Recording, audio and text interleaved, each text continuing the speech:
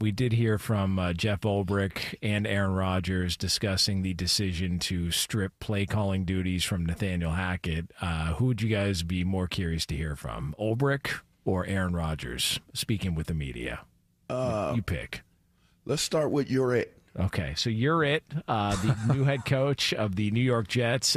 Here was him announcing the decision. Regarding the staff, after a lot of time to think about it and did not make this decision easily by any means, I'm going to make Todd Downing the play caller for the New York Jets going forward. And this is more a byproduct of a different take on things. I'm not saying it's a better or worse take on things by any means, but just a different take on things, a fresh approach. So ultimately, Todd will have the full say on the game plan and ultimately the plays that are called within the game. All right, so that was the brand new Jets head coach, Jeff Ulbrich. And do you want to know why that is a lie? Yes. He's making this comment on Thursday. They've already had 2 days of practice. They already knew Tuesday when they were putting together the game plan who'd be calling the plays. That's not a light decision and one that you sit there and go on Thursday, you know what? We've given it a couple days now. We just feel like Todd would be better for who do you think's communicating with Aaron Rodgers during the course of practice or the offense during the course of practice to discuss this fresh start, this new approach that Todd Downing's going to go with? It's not Nathaniel Hackett up there in front of the meeting rooms. If it is, it's going to be confusing as hell to everyone who's on offense. They've already started their preparation. So the reality is, even though it's an extra day, right, because they play Buffalo on Monday night, all that preparation's already started. That decision was made by Robert Saleh before he was even fired. And then once Jeff Ulbrich got put into the position, or you're it, as LaVar says. You're it. Yeah. That decision was finalized there too. That's interesting because if Robert Saleh was making or made the decision, this just is such a bad look for Woody Johnson. It's such a bad look. I mean, why fire the guy when the decision that was going to be made to try to give a fresh set of eyes, a fresh approach to what was taking place was ultimately the decision of the man you fired, which means you're basically saying we're going in a different direction. And Woody, as Woody Johnson stated, with this new direction, we're going to win games, and we're going to win games basically right now. And that's based off of the decisions that Robert Saleh made. It doesn't make sense. Make it make sense to me. I mean, it's simple as this. I feel like they're trying to make a change for change's sake. Because in this instance, there's no issue with the defensive side of the ball. That was Robert Saleh's specialty. That's Jeff Ulbrich's specialty. We talked to Albert Breer yesterday about this, right? He mentioned the fact that now you're making your defensive staff thin because you're taking the guy who had eyes on the defense and now you're putting him in a head coaching position. He's going to have to deal with a lot more. And now, look, there's ways around that. You know, most coaches who call one side of the football have someone who's on the other side, whichever side that is, that they entrust to be able to own that and hold it down. And their special teams coach hold it down. So it's not as big of an undertaking as maybe it's made out to be, but it does stretch you thin to some degree because there are some head coaching decisions that you've got to make. And how you go about sharing those responsibilities and duties. So the reality is, if this decision was going to be made on offense regardless, what was the point of moving on from Robert Saleh? It doesn't make sense. It's a bad look. Y'all know how I feel about dysfunction. Dysfunction. That's a bad look. Let me pose this question to you guys. Oh yeah, here we go. So if this thing continues down the way it's going because they've made this change at head coach and you can't beat dysfunction, then my guess would be if they're not a playoff team and it continues to go south, Rodgers probably ain't coming back next year. That's probably not happening. So how attractive is this job if that's the case? Because if they play well enough, would and you they want Rodgers to come back? I don't. I mean, that's if you're an incoming head coach, would you want really think about it? Would you want? I would. I would on one condition, that he knows we're going to draft a young quarterback if we find one we feel really good about, and that he's okay with being back and starting and playing, but knowing that, we want to make sure we have the future behind him. He's going to be 41 years old, going to head into 42.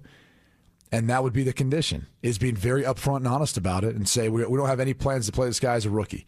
As long as you're here, you're going to be the guy, but we have to prepare for it. And then that runs into the issue that he had in Green Bay with him drafting Jordan Love. Now, that being said, when he was, at that age, most teams look at it and say, well, he's getting older. Is he really going to continue to play like the way Tom Brady did? And then he ripped off back-to-back MVPs.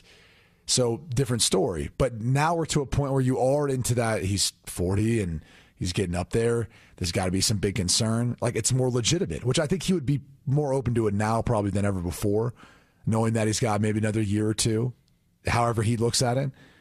But that would be the singular condition. If I was going to be that head coach, or I would imagine whoever that head coach is going to be, you would come in and you would make that request.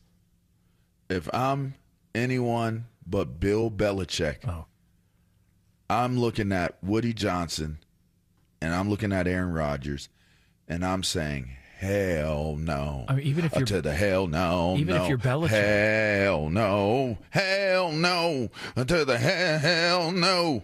I don't want it. Hey, Belichick walked away from Woody Johnson when he first got there. What has Woody Johnson done in 25 years? I'm just saying, Bill Belichick would be the only name that I could think of that could go in there and be like, hey, Aaron, go sit in the corner. I'll tell you when to come out.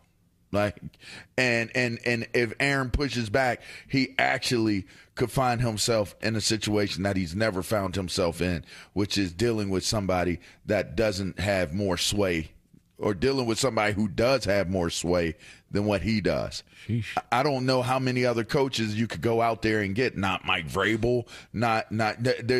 There's no coach you're going to go out there that's going to be able to stand up to if something makes Aaron Rodgers uncomfortable. And whether he had anything to do with Robert Saleh's firing or not, the bottom line here with Aaron Rodgers is he does not have a good track record in terms of how he handles things within the media, publicly, with things he doesn't like. And I would not want to put my coaching reputation, knowing that, this is already one of those types of jobs where it's like, yeah, you got the personnel, but can you do something that's going to outperform the dysfunction? You got to take those things into consideration. And I think that would be a very daunting task. And I don't know that I would want to put my coaching reputation on trying to come in and figure out if I can get Aaron Rodgers to do it the way that I want to do it, because he's probably going to do it the way Aaron Rodgers wants to do it. Just going back to the conversation about the year or two left. So first off, he only has a year left on his contract. He's got 4 voidable years on the back end of his deal. So really, structurally, he's got this year and next year. And then after that, they're all voided. So I get rid of him. I come in, void that contract out. Make sure what I would want as a head coach is to know that we're going to draft a quarterback, or we're going to find the quarterback of my choice in free agency. If I'm going to go down with this ship, or if I'm going to bring this ship across the ocean, I want who I want. Okay, great. Let me finish the rest of what I was going to say. Go ahead. Is his cap hit is actually really insignificant. It's only 23.5 next year against the cap. He's only 17.1 against the cap this year. So actually the way it was structured has really allowed them to build like they have this offseason around the quarterback position and on this roster in general. Now, why they haven't spent some of that on Hassan Reddick, maybe we'll get to that in one of our segments. But his base salary is only $2.5 million. They do have to make a decision on an option bonus before the 2025 regular season. So that ultimately will determine probably whether he comes back or whether, they want him to finish out the rest of this deal and all that. But it's really not that bad of a financial situation, at least when you compare it to the Cleveland Browns, for example. I don't want him. For him to be there for one more year if they were to draft a quarterback and allow him to mentor that guy and have a similar impact to what we saw, at least with Jordan Love and how good he's looked so far in Green Bay. I don't want him. Damn.